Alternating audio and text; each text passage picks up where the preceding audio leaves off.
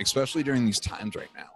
The world is so crazy and everyone is panicking and they want to be with their loved ones and probably lots of fear. You know, what are you doing to keep calm and just be in the moment right now where the world is at today?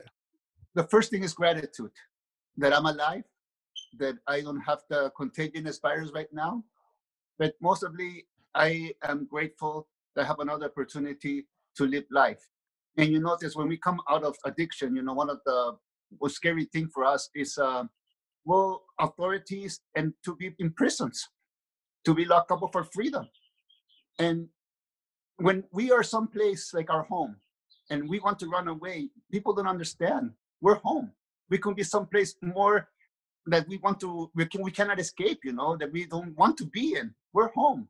So in our home, there's something that is something beautiful that we can make our home sacred.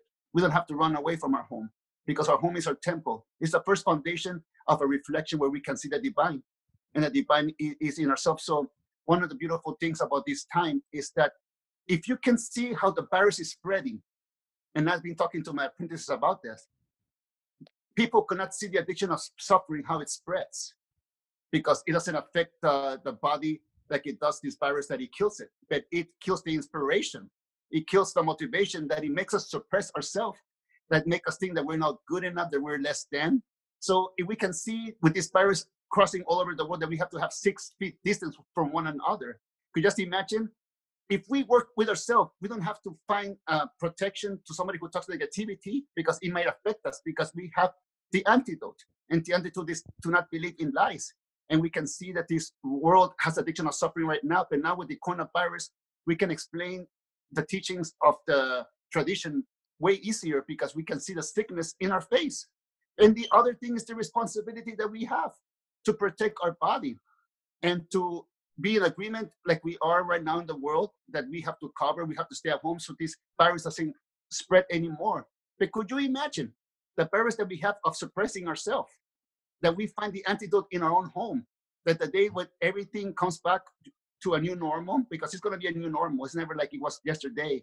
They talk about when life was before the internet. Now we're going to talk life before we went in group gatherings and things, because now we're protecting, because it's awareness that comes. Before we were not aware, but now we are aware there is a disease, a virus, but also we are aware that there is something that takes our inspiration. So we have 2 options, to be the victim or to be the warrior.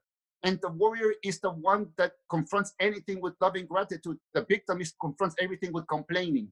You hear that, brother? People don't want to do things because they start complaining.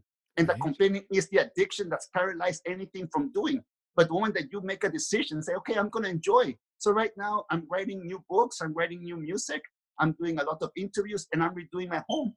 And I always have the flexibility that life changes. Like before everything began, brother, I was ready. I was going to sell my home. I was going to be a gypsy.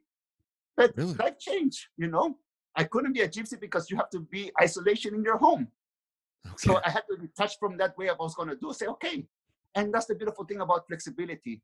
And that's what I'm doing right now. I'm accepting life how it's going to be, but I'm just doing the 4th agreement. And the 4th agreement in the 4 agreements is always do your best. Love it. You know, why do you think people are addicted to suffering? Because they're trying to survive, brother. There's a dogma from a long time ago that corrupted spirituality, that if you're only good enough if you give your 10% of money that you earn, if you sacrifice, if you marry the person you don't want to marry as an arranged marriage.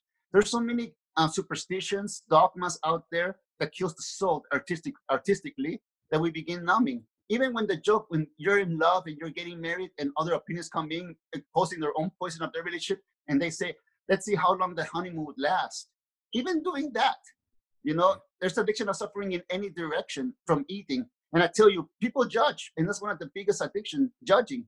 And I tell you, I was not vegan before, and people judge me for not being vegan.